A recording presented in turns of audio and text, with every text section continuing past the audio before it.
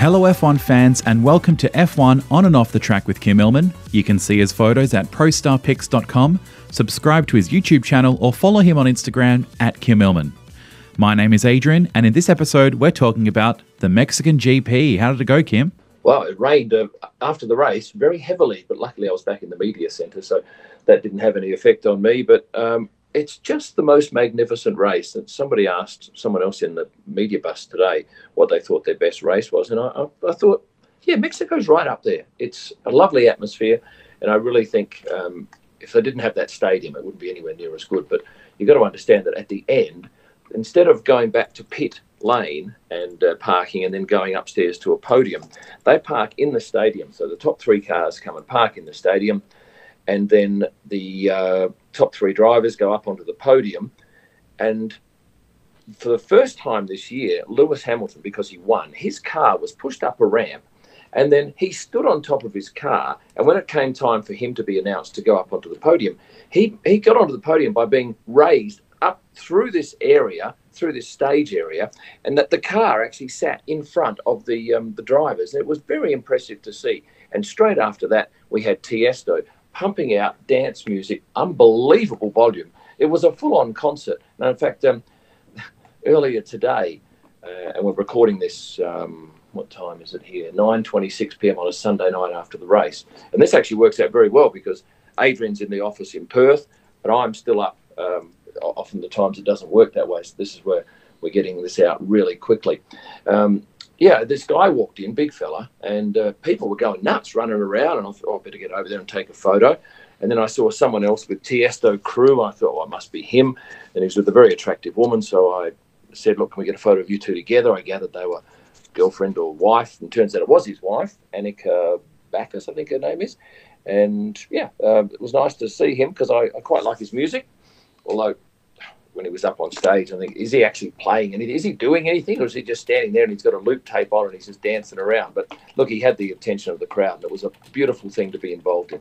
So it's quite theatrical, this Parc Ferme. Oh, it's amazing. There's probably, I'm thinking, 20 to 30,000 people in there. Every seat is full. And it's really spine-tingling when Checo Perez comes through, and he did it on Saturday. Friday I was up there. No, Saturday in qualifying. The first time he came around in qualifying, the place just went crazy. And I just stopped. I didn't photograph at that moment. I just thought, no, I want to stand here and enjoy the moment. It was a real spine-tingling thing. Now, DANIIL KVYAT was caught blowing you a kiss. Yes, I took one of these cutouts where it was actually his wife's or girlfriend's face. And I just cut out a hole there and put my lens through it and popped up in front of him after he'd finished an interview, and it really took him by surprise. And he was a bit quizzical at first, and then he laughed, and then I took the thing away from my face, and I've spoken to him a few times, so he knows me to talk to. And then I put my camera back up, and he came over and blew me a kiss. So I got this lovely photo that I wouldn't have got if I hadn't have prompted him with this funny prop that he saw the funny side of, which was great. I believe you had to go with Kimmy as well.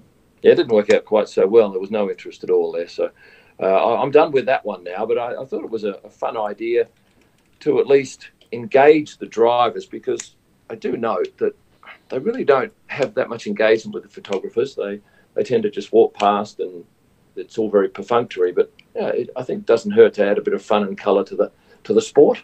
Can you tell us about the salmon? This is a thing that Lando Norris does, but before I tell you that, earlier today, I saw on his social media that he was considering wearing one of these gruesome face masks, the stretchy ones that fit over your face, and it's almost like a half a balaclava thing, and it's got some teeth or skeletons things, and he was threatening to wear it. And I thought, right, I know what he's doing at a certain time, because I knew he had to do a commitment upstairs in the paddock club. So I thought, I'll go down a few minutes before and I'll take some photos of him coming out of the hospitality suite, which I did, and they were nice wide-angled shots. And then he went upstairs, and then I had a look at the photos in detail, and I zoomed in, and I saw this bandana around his neck, or this face mask, pulled down, but around his neck. And I thought, well, I'll hang around. It's probably only 10, 15 minutes before he comes back, and I'll see if he actually wears it. And look at me dead, I was so lucky, because he walked down the stairs, and he went to go through the swipe gates, and he saw me, and he just put it up, and he came through the swipe gates,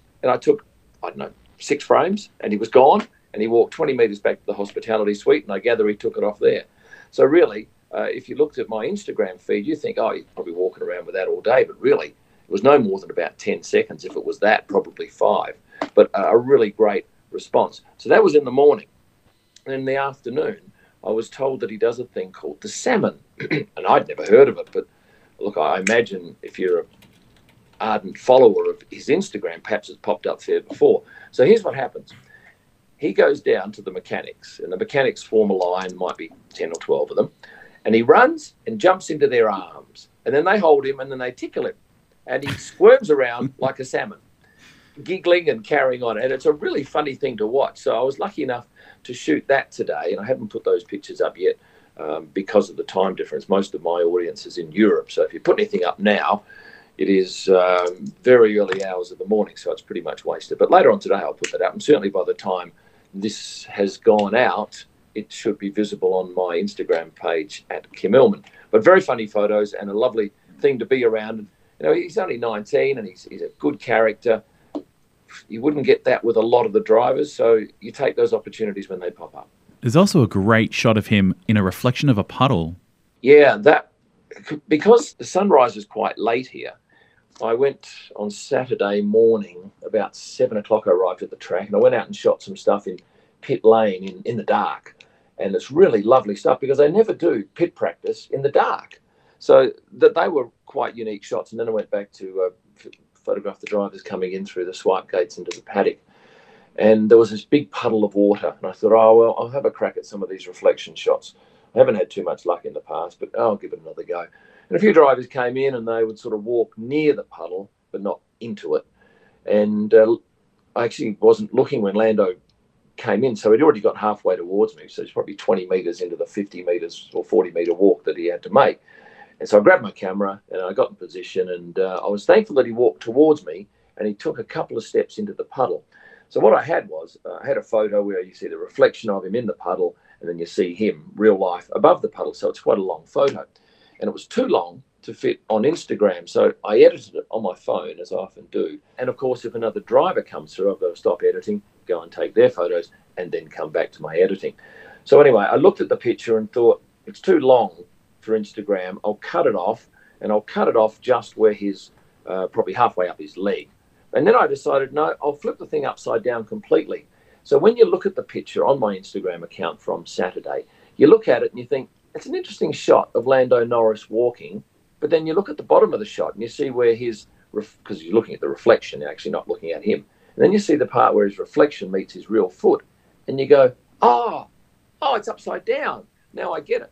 Wow, it was probably my biggest post of any driver. There's been other bigger posts, but they were different sort of posts. But yeah, it was one of my best posts, and yeah, he ended up running on his page, so he must have liked it. I had that exact same reaction where I looked at it and then saw his foot and was like, oh, this is upside down. And that's what I love about it. Yeah, because when you look at it, you think, it looks a bit grainy and some of the picture's missing. What's going on? And the writing's backwards. Why is the writing backwards?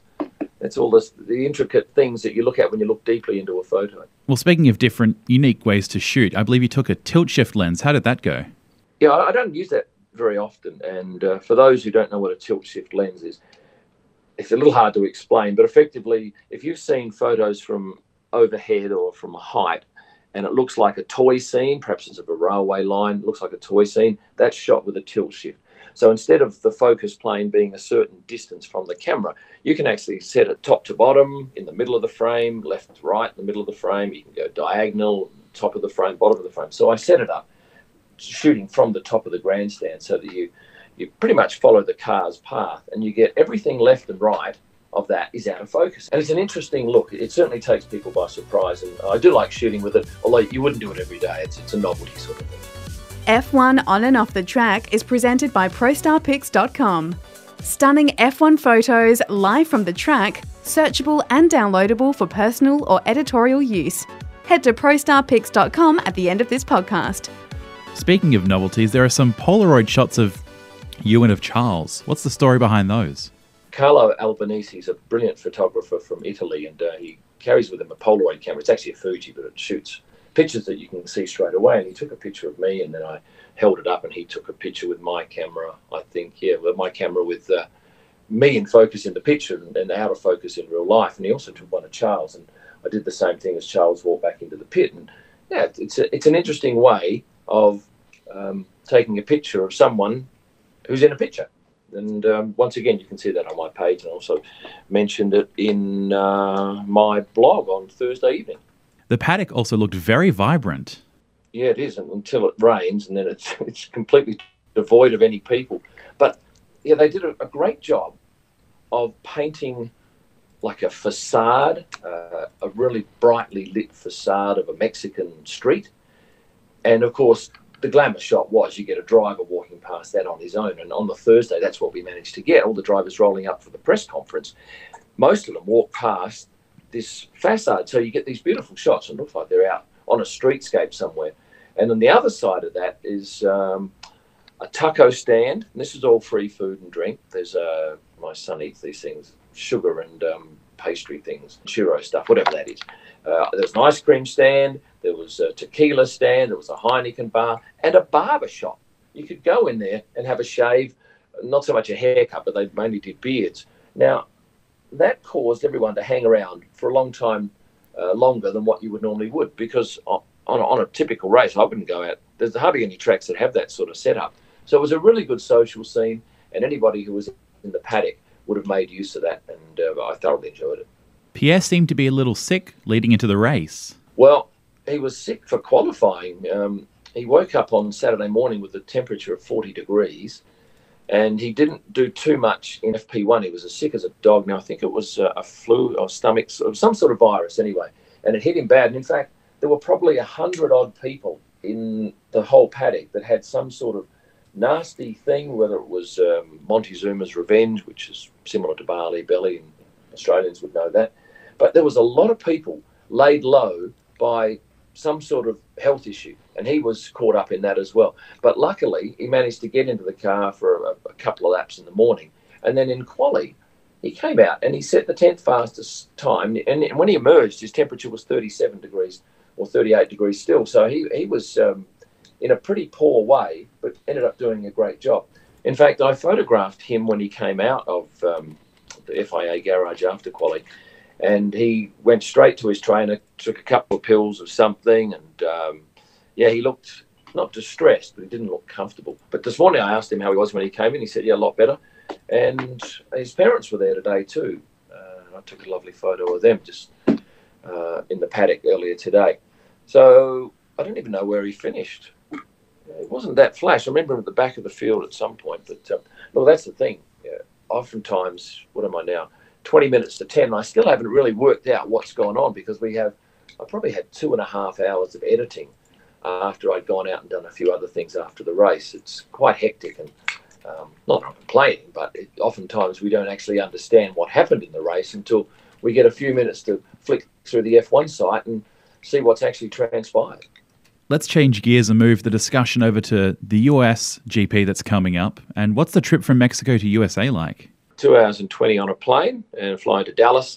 And then it was a third of the price to stay in the Dallas hotel than it was to stay in an Austin hotel, because the whole of the F1 crew are moving over, I imagine, en masse and booking up all the hotel rooms. Normally when you go into an F1 city, the Monday and Tuesday night before the race are a normal race, and it bumps up maybe Wednesday or Thursday, but not the case with this one. So it's a couple of days in Dallas, and I'll drive, it's probably 3 hours to Austin, and then we'll just get reamed big time by the hotels there. They certainly know how to charge. Well, where's the track located, and what's the track itself like? It's a purpose-built thing, and they spent plenty of money on it, and it's got lots of painting, big wide runoff areas with stars and stripes. It's about a 25-minute drive from the city, a really nice drive. It's not like the traffic here. 25 minutes in peak hour here, you'd go about 4 Ks, but good car parking, well-visited race, and I think if you've come to this race, it's just a short hop, skip and a jump to go to that one. So yeah, we tend to like the American race. There's a beautiful press centre for us, a media centre. It's almost like a big ballroom with monster screens. They feed us. Facilities are fantastic. And they've got buses that run inside and outside the track, which is always good if you want to get to the far end of a track to take a particular photo. And the one I do like to take is a cresting shot where the cars come over well, it's a crest, and there's that huge big observation tower, which is on the right or behind them as they come over. Yeah, it's a really lovely shot. You shoot through the wire, and some of the photographers actually take out a texter and they colour the wire black, because it's a little bit better to shoot through black wire than it is to shoot through silver wire if the sun is coming from a certain direction, perhaps, and reflecting back into it. You mentioned an observation tower. Is that accessible for photographers? It is. Actually, we share it with just general spectators, and there's a lift that goes up, although it wasn't working one day, and I'd committed to doing some photos up there for a client. So I walked up, and my God, it was a shocking bloody trip up there. It took about 6-7 minutes, and it's just really steep. So you really are thankful when you get the lift up. But you do get some lovely photos, and you can see I think you can see almost all of the circuit from up there. It's a tremendous view. How was the turnout for the US GP? Good. They get a good roll up. Look, I don't think they get anything like the numbers here in Mexico, because they don't have perhaps quite the seating. But I think it's a popular race, and of course they're planning on a second US race in 2021 in Miami, which will be interesting, because that'll be a street circuit as opposed to this track, which is purpose built. Yeah, I think it'd be great to go to Miami. I just hope and I'm pretty sure they won't make it one race in Austin, then the next week in Miami. That would be flooding the market. I'm sure they'll be separated by some period of time. But I'll be going, and I will look forward to staying in Miami. And once again, they'll be charging top dollar. It's funny, because everywhere we go, it's peak rate for the hotels. You never get a deal. What can we look forward to from your YouTube videos in the coming week or so? Well, one's going up tonight on the grid. That's tonight, Australian time, this afternoon, European time. And that talks about how the grid works, because everybody watches it on telly, and I'm sure they think, gee, I'd love to be down there. And I was down there today, and it is full on, hectic and exciting, and you've got to have your wits about you, otherwise you'll get cleaned up. But I go into some of the detail about what happens on the grid, and that's on Monday night tonight. And then on Friday, I'll probably put up one about one of the drivers, and this week I've picked Pierre Gasly. When it comes to the grid, are there different traditions at different places, or is it all kind of standard across all of them?